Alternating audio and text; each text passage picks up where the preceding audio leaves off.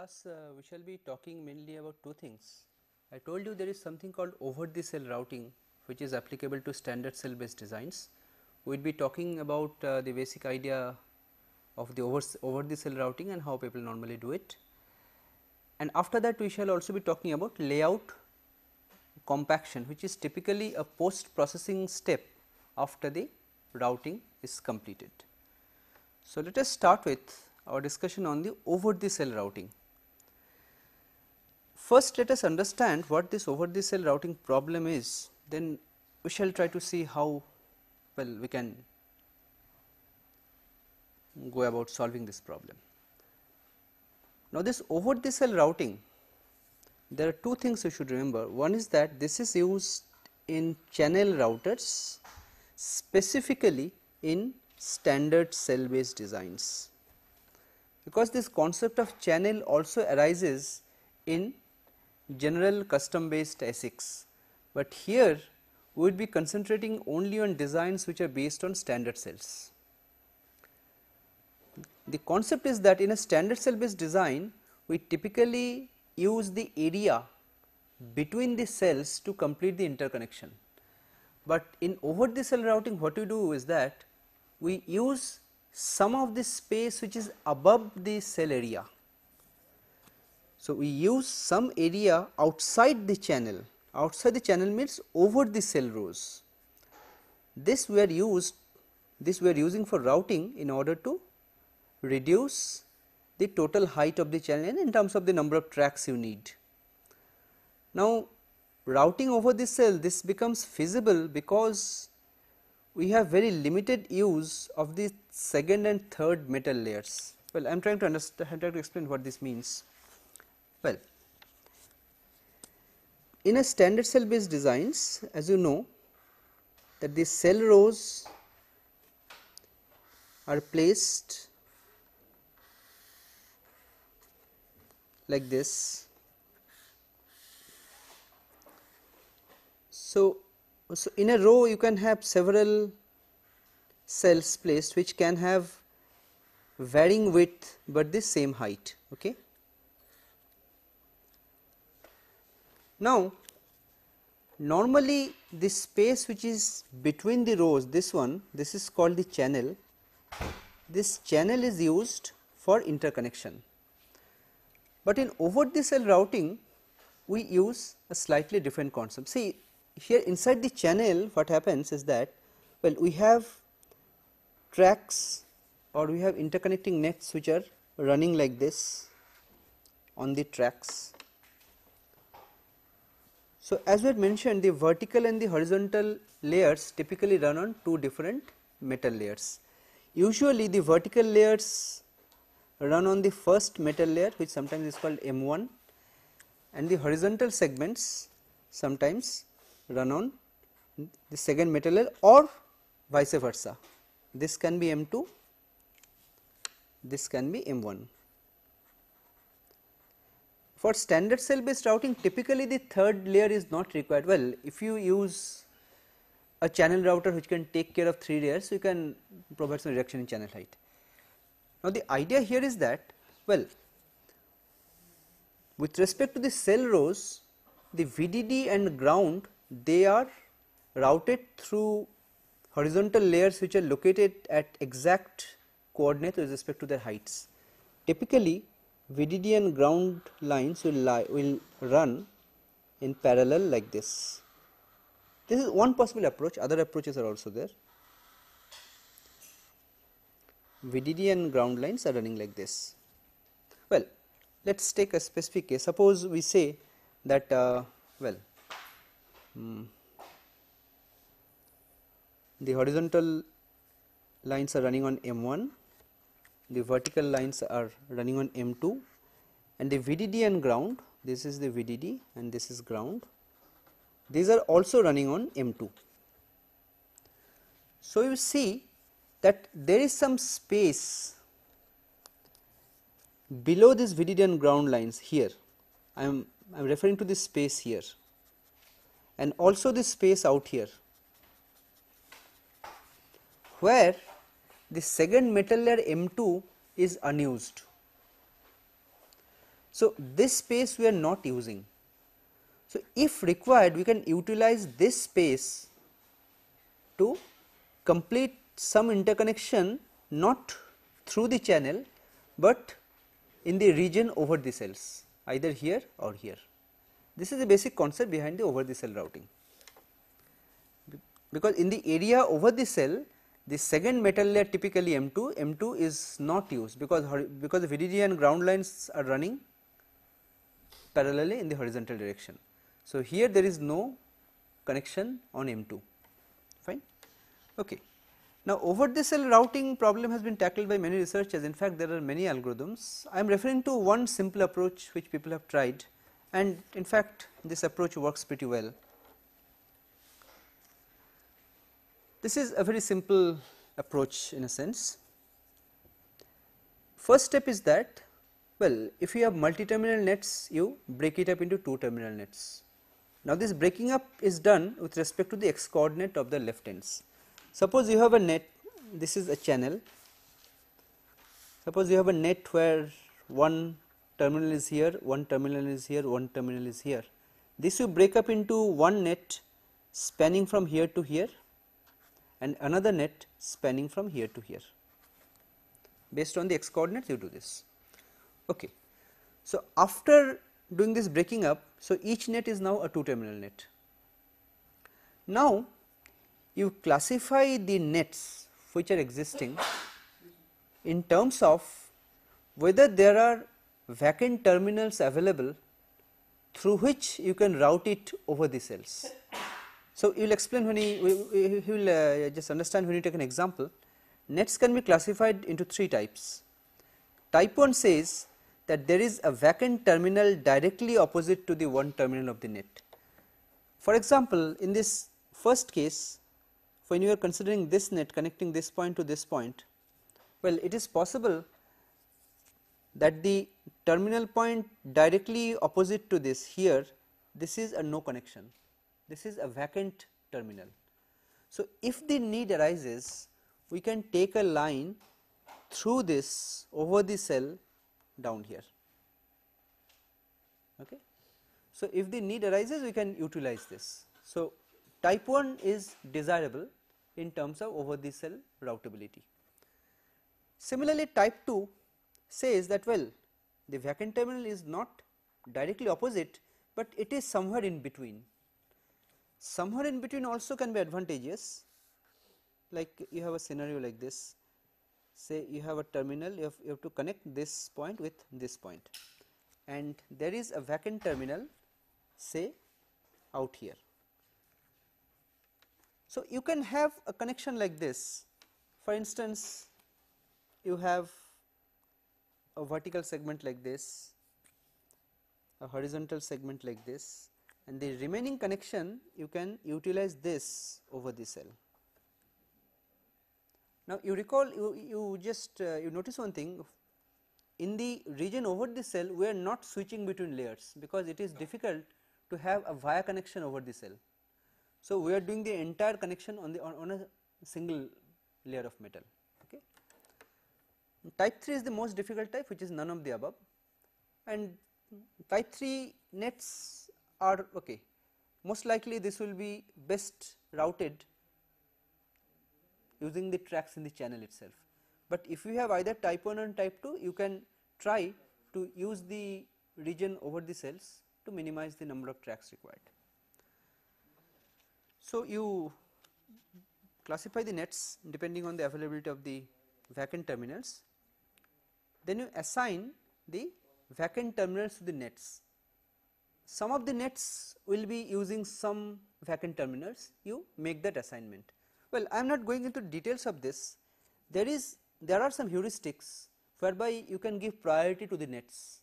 Some of the nets which otherwise lead to congestion in the channel, you try to give them higher priority. See if you can route them over the cell so as to reduce the congestion. Okay.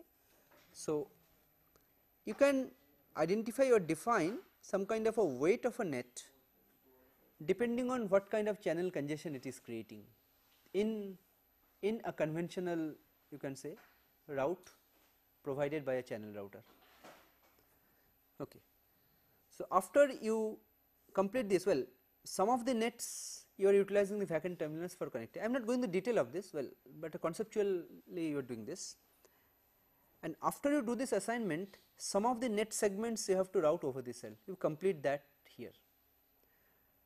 Now, when you are doing this over the cell routing, you have to remember, or means you will have to have the information that how many tracks you can use over the cell in each direction.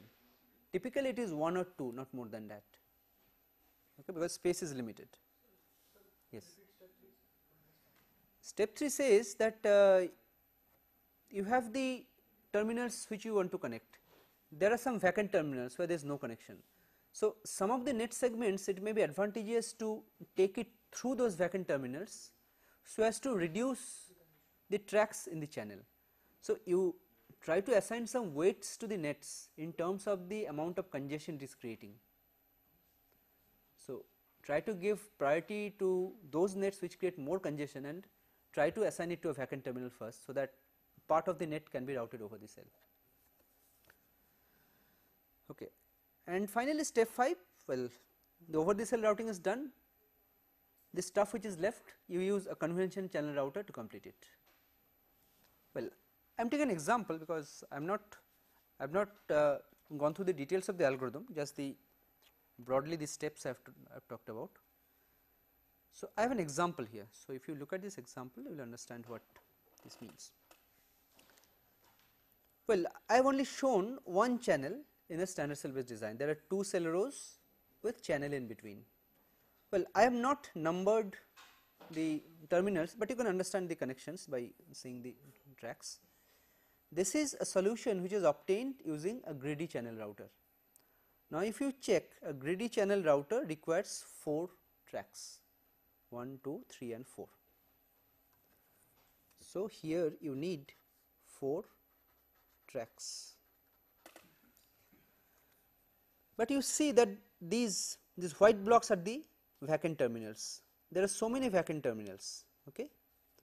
So, there are some nets which are of type 1, there is a vacant terminal just opposite to it.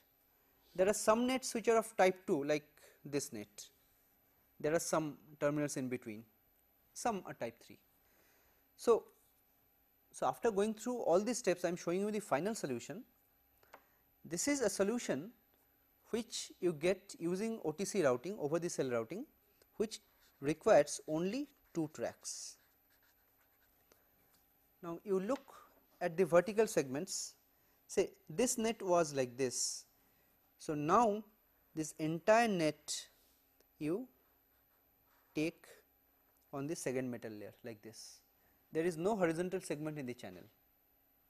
Well, so here you are taking advantage of the fact that this is a type 1 net. Similarly, there are some other connections which are going like this.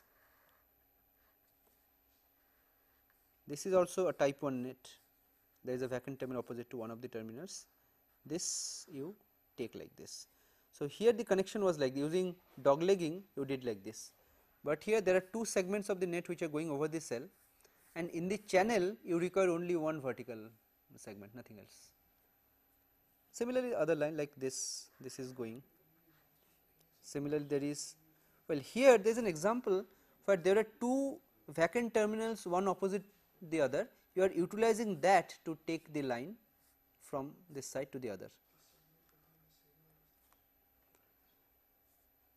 Well, like here I have not shown one connection. There are 3 nets like this. These are all connected. Okay. So, here you make connections like this. Similarly, this connection will go like this, this connection will go like this. So, this is a solution you will get using over the cell routing. Here I am assuming that only one row or track you can use on either side over the cell, and if you can use it judiciously, as you can see that the reduction in the track can be quite significant.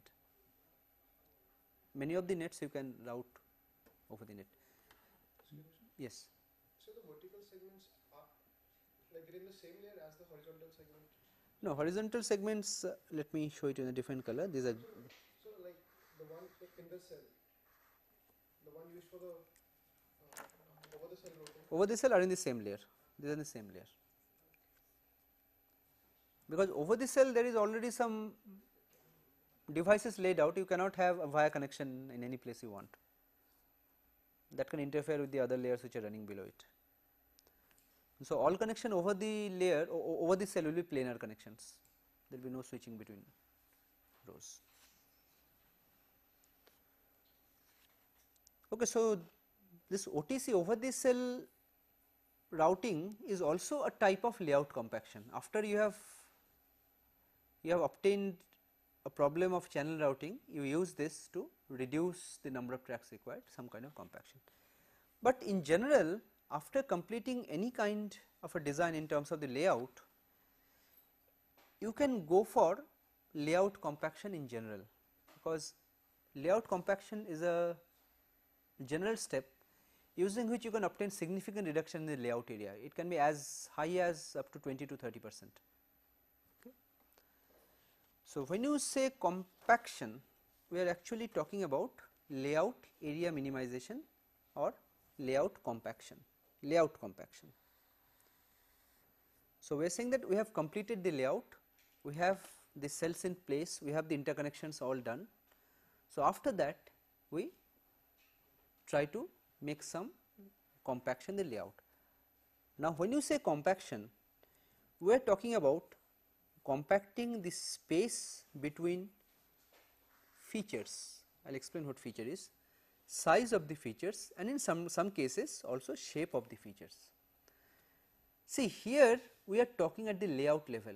So, at the layout level we do not have gates or any high level component, we have only the layers and their interconnections, diffusion, polysilicon, metal.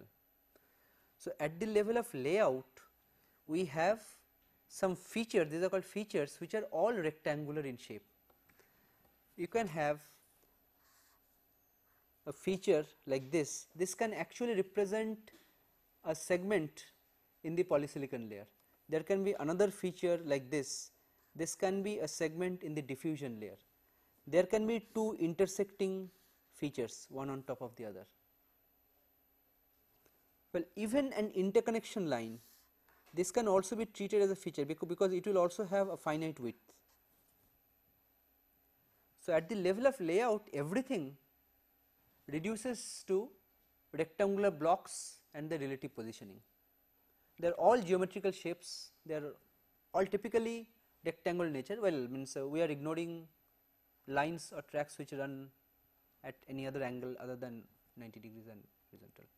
There are some routers which also they can also handle 45-degree lines. But when you say features, we represent these individual rectangles which can run on diffusion, polysilicon or metal layers. Now, there are some conservative design rules which, if followed, will give you a correct design. Like, for instance, when there are two polysilicon lines which represent signals which are being carried with respect to different nets, they are running in parallel. There you will be having two different kinds of constraints. One is the minimum width of the lines that can run, and also the minimum separation of the lines. Now, these width and separations are typically measured or counted in terms of the basic feature size, which is represented by lambda. Lambda is, well, roughly speaking, lambda is half the channel length of a transistor, channel of a transistor, I mean MOS transistor, fine. So, diffusion, metal, polysilicon, all these geometric, you can say these geometric features, they are all defined with respect to their minimum width, their separation and the relative position. For example, whenever you want to create a transistor, there has to be a diffusion layer on one surface and a polysilicon layer on top of it. They must intersect, and the minimum area of intersection will be 2 lambda by 2 lambda. These are all design rules which are specified. Now, if you need a bigger transistor with a bigger current driving capacity, it can be more than 2 lambda by 2 lambda, but 2 lambda by 2 lambda is the minimum. Similarly, when you have two metal layers running in parallel, the minimum separation has to be 3 lambda. these are some rules which have been framed out of experience, design experience. Okay. So, here when we do compaction, we must honor all those design rules in mind. We cannot compact arbitrarily. So, while compacting, we must make sure that two metal lines do not come closer than 3 lambda, for example. Okay. Fine. So, well, the problem formulation, you can treat this problem mathematically.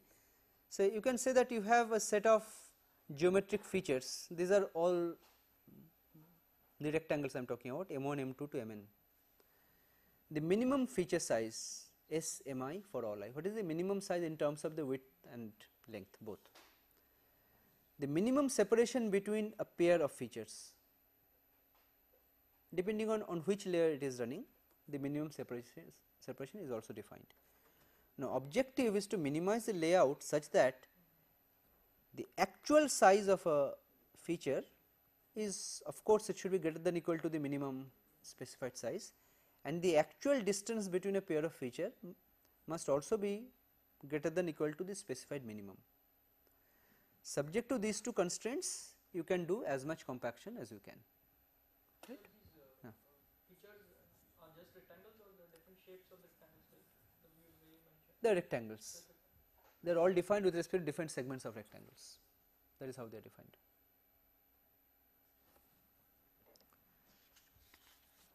Now, the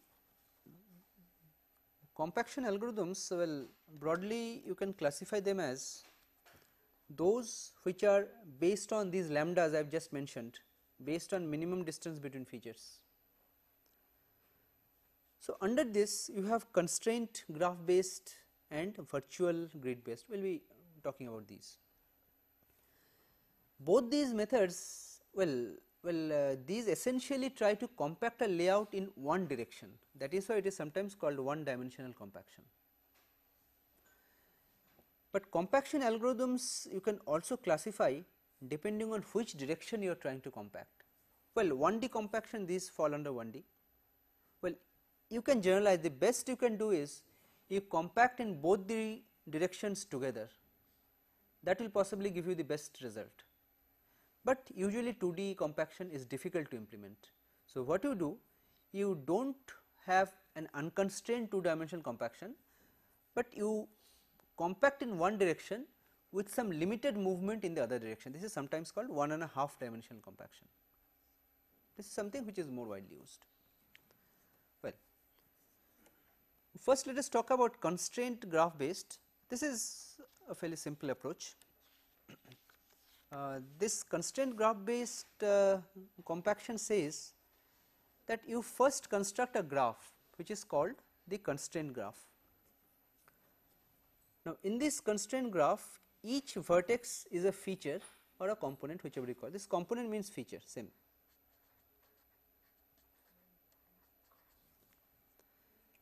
And two features which have some kind of a constraint between themselves will have an edge connecting them. Now, constraint which are the edges in this graph can be with respect to connectivity, can be with respect to minimum separation. Okay, fine. So, let us say what these two constraints are and how these are represented in the graph. Well, the connectivity constraint says sometimes you need to connect two features, because you may have a single net.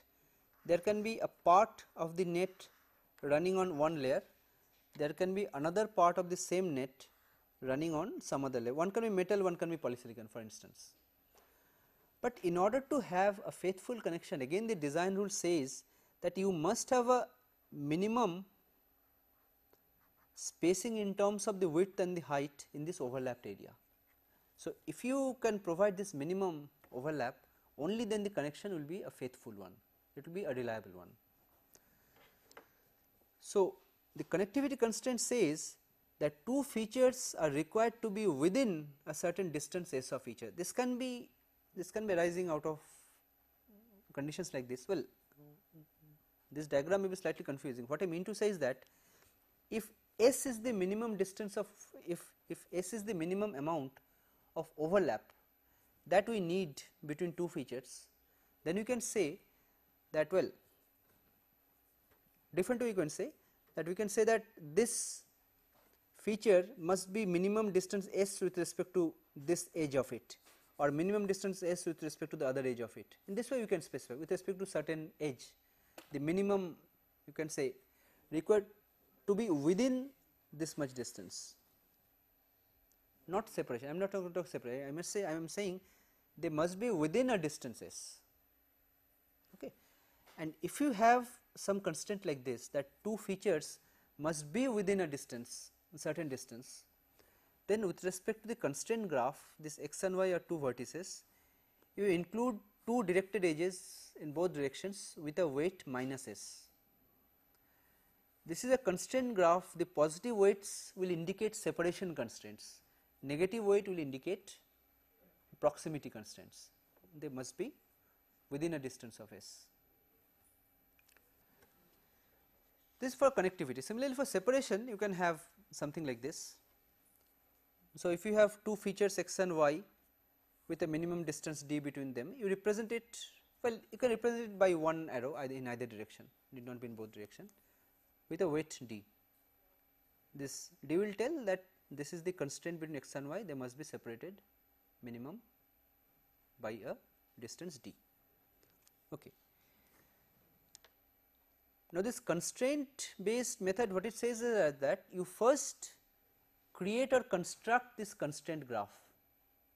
This constraint graph will tell you that what is the relative, you can say, the minimum distance between separate constraints, what are the different constraints that exist between subgraphs. If there are certain parts where there are no constraints, you can compact them without any worry. Okay. Now, this graph is actually utilized by some other compactor to use it. Here we are basically interested in creating the graph. In fact, there are many ways to create the graph. Well, one of the popular ways is to use a method called shadow propagation.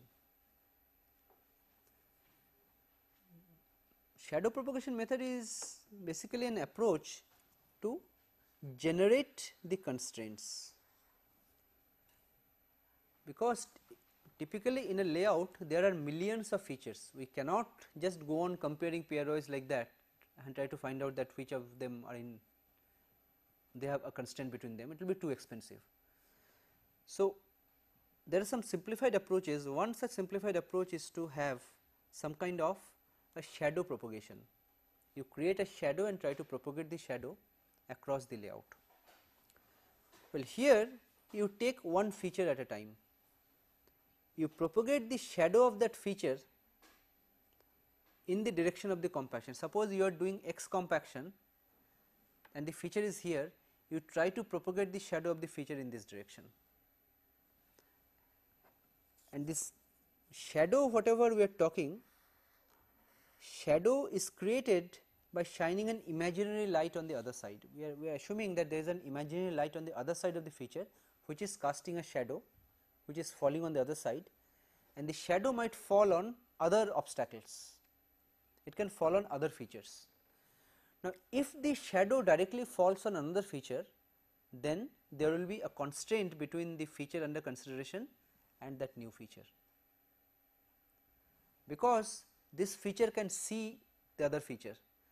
During compaction, it is possible that they might come in close proximity and touch each other, because we are not moving it up and down, we are only doing x compaction. Suppose I can see you in the x direction, this means if someone compacts, you can come near me, right. So, there will be a constraint between them if we need to remain separated by a minimum distance. So, on whichever feature the shadow falls, there will be a constraint edge that will be generated in the graph. This is the idea.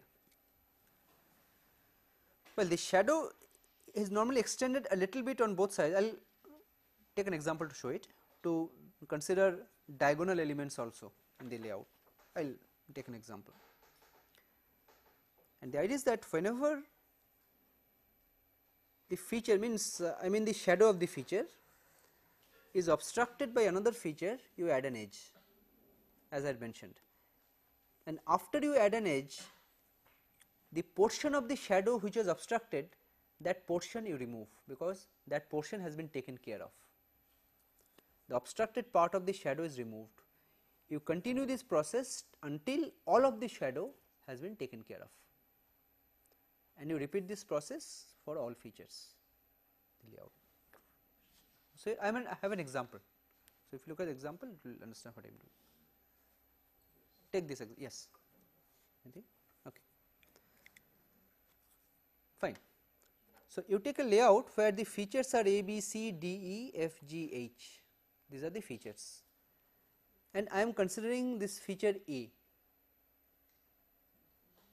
and I use an imaginary light source on the back side of A, and a shadow is cast in this direction. And I have mentioned that in order to take care of diagonal constraint, this shadow is slightly extended in the two directions. You see, this is extended because there can be a block here, and sometimes we may also have some diagonal constraint. Now, this extension can take care of that diagonal constraint. Okay. So, now when this shadow is cast, using some geometrical methods, you try to find out that which are the obstacles that are hit by the shadow. First is B. So, a part of the shadow is obstructed by B, it is this region. Similarly, a part of the shadow hits D, it is this region. A part of the shadow hits E, it is this region, and a part hits G. The remaining part hits maybe the boundary of the chip, and they gets deleted that way. They do not have any obstacle in between, they extend till the boundary of the chip, or if there are any other obstacles, it will hit them. So, you do this in this way till all portions of the shadow gets deleted or gets taken care of like this. Now, you see that A gets, or the shadow of A hits B, D, E and G. So, you will be adding 4 such edges in the graph from A. The weights of the edges will depend on which layer these are and what are the constraints. If they are polysilicon to polysilicon, it can be 2 lambda. If it is polysilicon to metal, it can be 3 lambda, and so on. So how is it touching G? So G is below. No, G is below, but since they are diagonal, it is possible that while compacting, this A and G can come as close as this. So, I am trying to avoid this. That is why I have just extended the shadow a little bit on both directions, so that 2 blocks do not get touched at the corners. Okay. Fine. This method works very well, but as you can just understand very clearly, this is computationally very intensive. You have to generate so many constraints, you have to cast so many shadows and process it. What we can do, we can like see what is the maximum distance between the two different entities. Let's say it is 5 lambda. Yes. So we can have a shadow of length 5 lambda only and consider those entities like B, D, G, E, which come in that shadow region, and may not consider others. Okay, so your idea is that if for example we have some distance like 5 lambda, that is the maximum separation constraint whatever, we will not be considering anything beyond that. But you just imagine a situation where this E, this block E, instead of a square block like this was a thin block like this. So although it was more than 5 lambda away, but while compacting it can come very near to A. That also need to be checked, whether it has a free passage in between up to A. Okay. There are some other approximations. Well, these of course does not work as well as the shadow propagation. This is called, see, this shadow propagation is a way to generate the constraint graph. Using the graph, there are a variety of approaches to do compaction. Virtual grid based compaction, in fact, it can also utilize the constraint graph for the purpose. Well, here as the name implies, there is the concept of a grid. We are assuming that layout is drawn on a grid. I will take an example, and each component on the layout, that is a feature, is assumed to be attached to one of the grid lines. And when you do a compaction, you are moving the grid lines, and all the components which are attached to the grid line moves along with it. So, the components cannot move individually. When you move a grid line, if there are 5 components attached to that grid line, all of them will move together, right. So, when you compute the minimum distance between 2 grid lines, it will be the maximum of the minimum distances between every pair of components which are attached to those grid lines, because you are bringing all of them together. So, that whatever is the maximum constraint, that much separation has to be there. So, typically this approach compacts in one direction at a time. Usually we first do x compaction, then do y compaction, first in x direction, then in y direction. The advantage of this approach is that this is much easier to implement and computationally much less intensive. Drawback is that the quality of the layout you get is not as good as the other approaches, where you take care of all the constraints and do it. Well, I have an example. Well, so here the blocks are a little small. I am showing you. These are the features. Okay,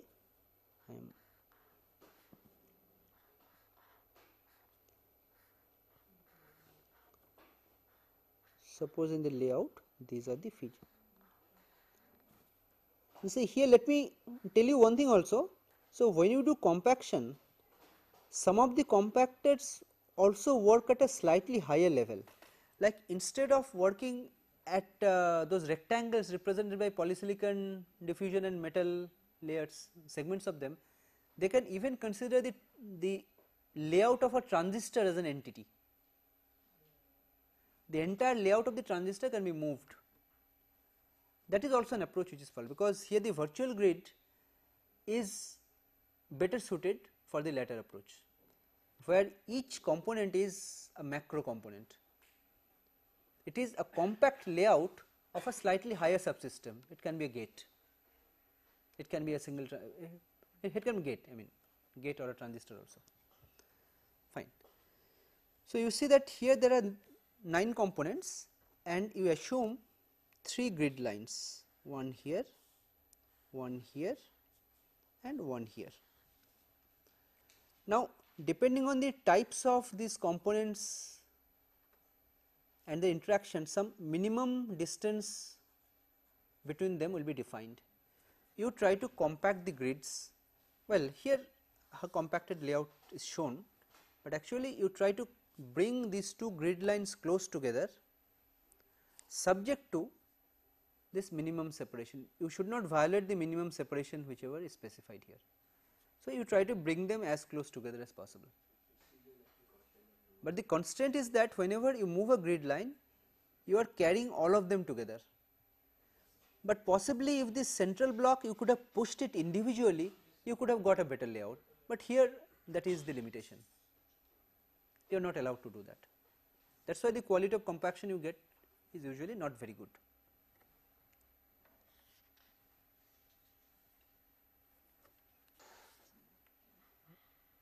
Okay.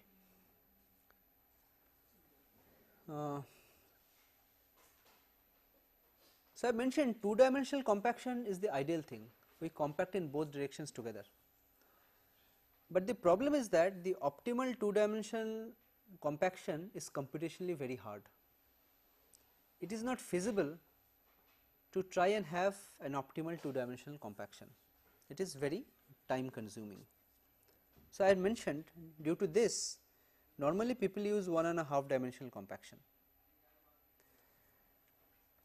Now, in order to get a feel of 2-dimensional compaction, I have an example slide, just I am showing the example.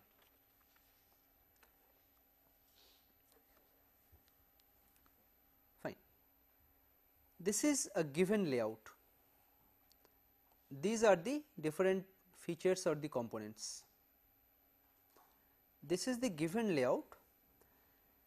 This is the layout which we get by first applying an X compaction, then an Y compaction. See, after you have the constraint graph with you, X compaction is easy. You bring each of the component as close together to the left edge as possible without violating the constraint. It is a greedy approach, that with respect to the X coordinates, you go on bringing them as far left as possible. So you first do an X compaction followed by a Y compaction, you get a layout like this. But if you do it the other way around, first an Y compaction and then X, you see you get a layout whose height is less, but width is slightly more. But here I am also showing the optimal compaction, where, well, it is neither X followed by Y nor Y followed by X, we are doing both X and Y together. Then we can get a much better layout which has a much less area as compared to any of these. So this optimal compaction, relative placement has been changed. So like this block. Relative placement, yeah, relative placement in fact have been changed, yeah. So you can also shift out, no, see, in an optimal placement you can also shift things around. That we have already done. Yeah. No routing, no, see, We're doing after placement and routing also. no, these are always mind. For example, so means I'll just show you with that 1.5D half D compaction. You see a block, you are trying to bring it to the left. You see that you cannot bringing it to the left because there is an obstruction, but there are a lot of free spaces. If you move a block slightly on above, it can fit. So this kind of small moves can be done during compaction. But on a row based layout, Yeah. can such thing be possible? Row based layout, no. This can be done only for custom based layouts. But we have done that steps in the floor planning, placement and routing. We did that. Won't the routing will be disturbed? Yes, like say in this case, Routing will disturb. See, this compaction are typically done only at a very local level. You do not do it very globally, because there are so many components which are already densely packed in the chip. So the whatever technique we apply, the small changes here and there, that applies only to a small portion of the layout. Maybe the placement which you had done earlier, you are disturbing that, but here you are working at a much lower level. You are not talking about the functional blocks.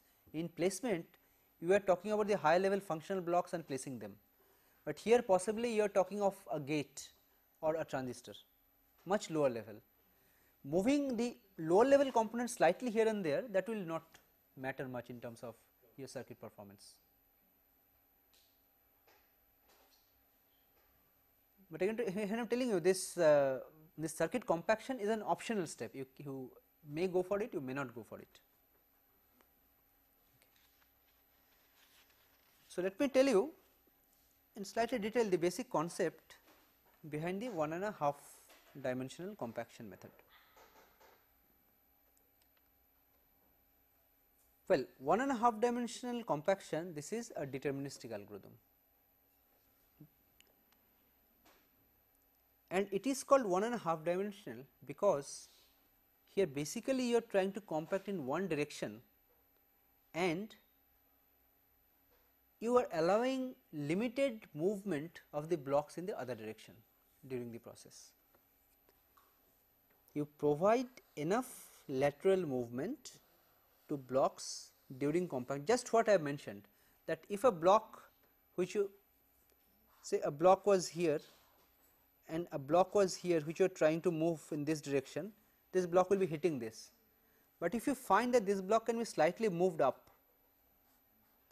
then this block can possibly be pushed down here. So you are allowing limited lateral movement of the blocks during compaction in the x direction. Because that lateral movement is limited, it is not free, that is why it is called 1.5 dimensional compaction. You are not really compacting in the other direction, you are allowing some movement of the blocks in that direction. Okay. Now, this algorithm maintains some kind of an adjacency graph. This is an xy adjacency graph. Xy means one in the x direction, other in the y direction. vertices in this graph will represent the blocks in the layout. The edges will represent horizontal and vertical adjacency. So, if there are two blocks, one here, where there is some kind of a vertical boundary between them, if you bring them together they will hit, there will be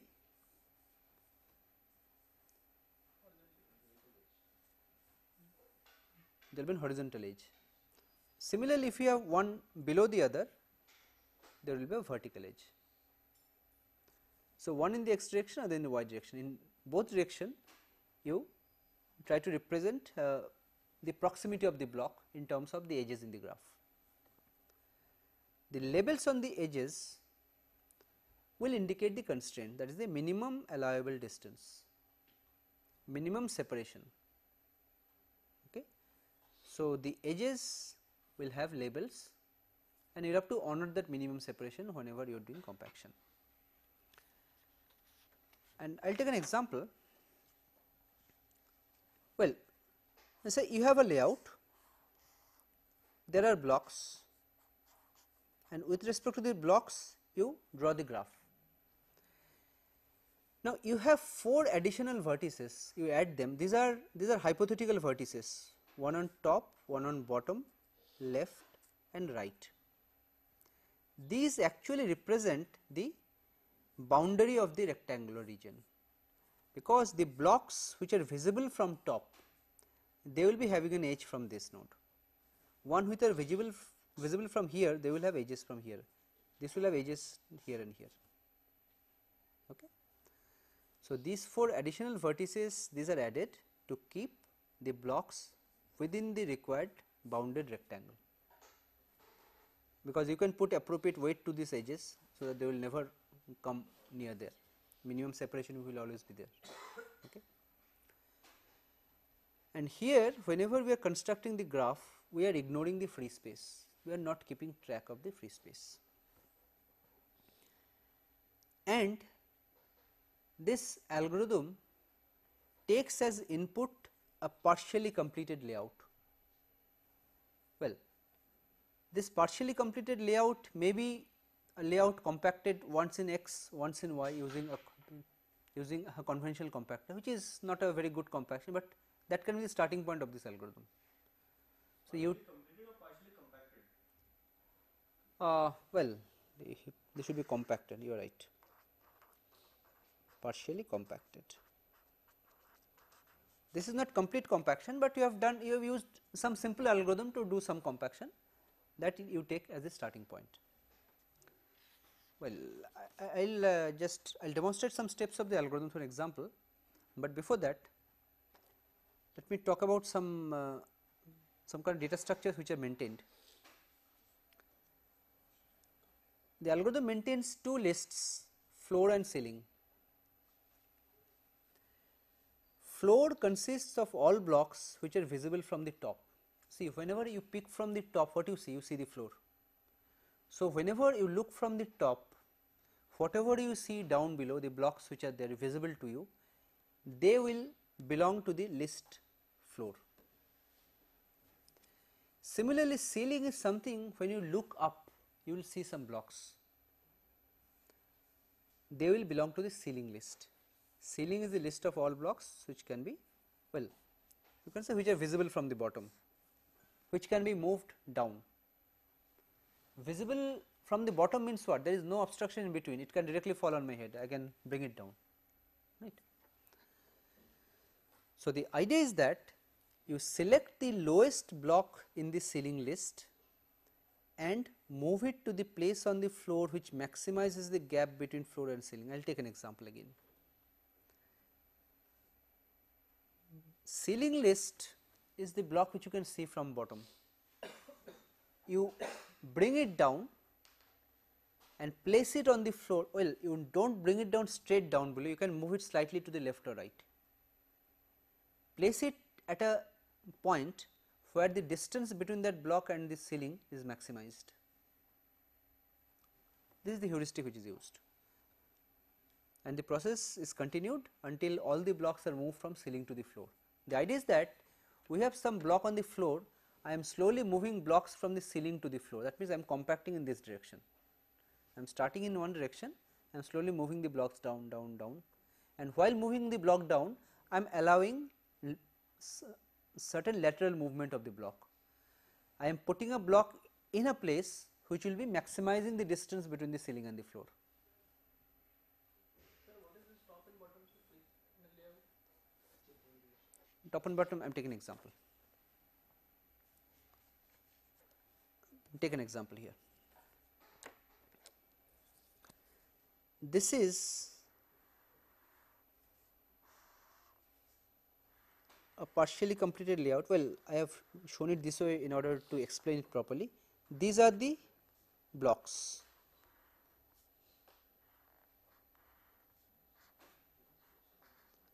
This is empty space.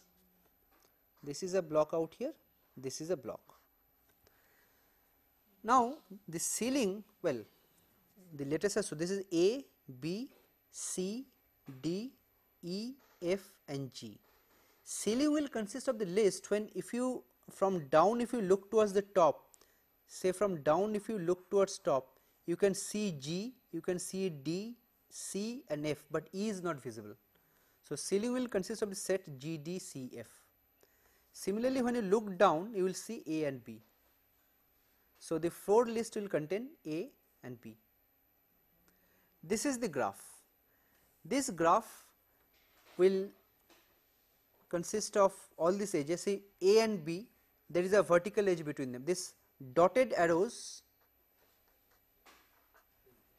are the horizontal and the solid arrows are the vertical. So, if there is a vertical edge, you add a dotted arrow between A and B. Similarly, between G and D, there is a vertical arrow. Between D and E, there is an arrow. Between E and F, there is an arrow. Similarly, okay. Now, similarly for the other direction, from between C and D, C and E, there are arrows. And we assume four hypothetical vertices on four sides. They represent the edges of the layout. Y1, Y2, X1, X2. This Y2 represents the top end. From say from top, this Y2 has connection with G, D, C is also visible, there is a part, E and F, there will be edge to all 5 or 5 edges. Similarly, down here there will be an edge to A and B. Similarly, for this F, C, B and also A. From downside, since we given edge to C also from downwards, because C also is visible from there. From downwards. Yeah, C is there in the list. C is Downwards. From this no. hypothetical. Downward means, see, I have started to place the blocks on the floor. Down means whatever I have placed, you look from above that. It does not mean that you just peek from here, you can see C hanging on top. No, C is a list which I have not brought down to floor. They were on the ceiling, I am slowly taking them one by one, bringing down to the floor. This is the concept. Looking from the top means I am just looking from the point here, somewhere here, there are some blocks which I have already placed on the floor. I am just looking from a point just above that. From Y1, so even edge to C. From Y1, Huh. the point Y1 is there. Huh. What? From there, even edge to C also. Because it's also. Okay, right. That's what I'm Some edges are missing. A1 to C is missing. Similarly, this A2 X2 is missing. Oh, fine. Some edges are missing. Okay, fine. All right. Now the idea is that, see, you select a block from the ceiling to move down. Now you select the one which is closest to the floor. Here it is C. Okay.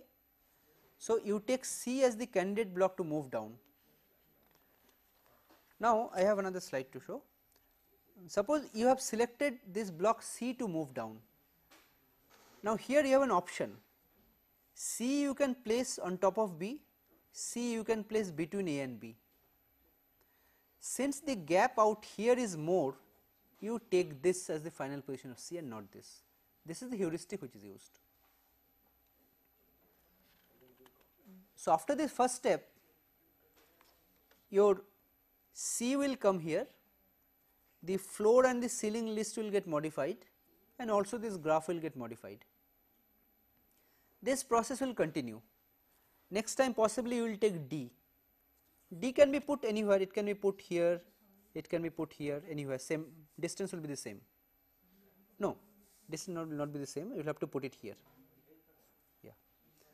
So, you take the blocks and do it in the same way, bring them down, try to put it, move it laterally so as to maximize the distance, and do it in a greedy fashion one after the other. So how is the graph helping us? Graph, see here, although I have shown it like this, but actually there will be some separation between A and C and B and C. The graph will tell you that what is the minimum separation that will have to be maintained. So, this is just for the sake of illustration. Actually, this A and C will have some minimum distance between them, gap, some gap. B will be here. This graph will give you that information, what is the minimum separation of the gap that need to be mentioned. Sir, should C still be there in the ceiling list? C is in the ceiling list because C, no, C will not be in the ceiling list, C will get deleted, you are right. C has already been brought to the floor, C will not be in the ceiling list. Okay, so with this we finish our discussion on backend CAD tools. Thank you.